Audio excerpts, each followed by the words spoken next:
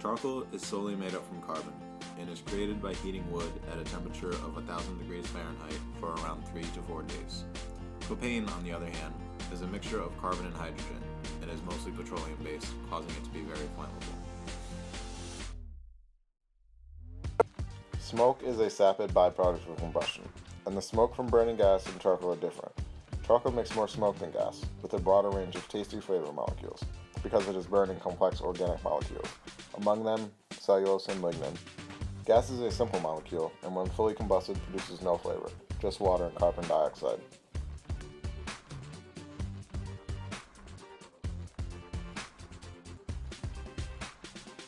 Although charcoal produces a tasty and smoky flavor, it is dirty to handle. It can be hard to light, it takes about 15 minutes longer to get up to temp, and there can be flare-ups that can burn the food, and flare-ups may be a health risk. It is hard to tell what temp you are cooking at. The temperature cannot be turned down rapidly. During long cooks, it slowly loses heat and you need to add more charcoal. If you don't give it enough oxygen, it can deposit soot all over your food.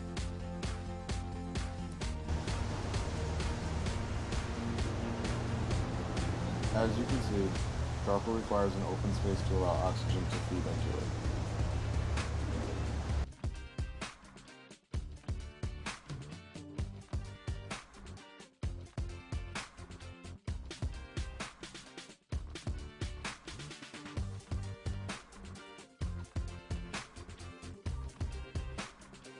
Propane does not release a flavorful smoke. Instead, it releases thiols, the chemical that gives propane its smell.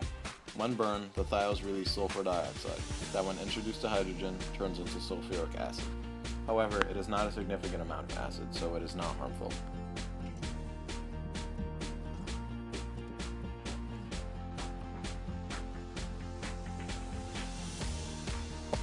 As I touched upon earlier, propane does not produce a flavorful smoke. However, it is more convenient and it heats up a lot quicker than charcoal. It is also a fairly clean burning gas, and you don't have to worry about the soot deposits that charcoal can produce.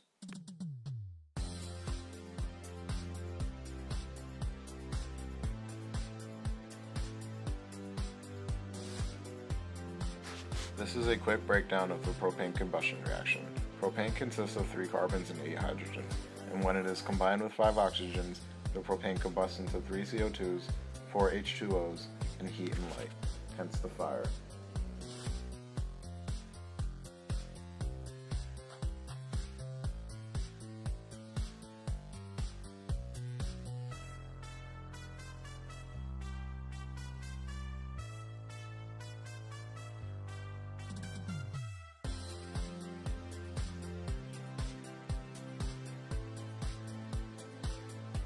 The charcoal combustion reaction is a lot simpler.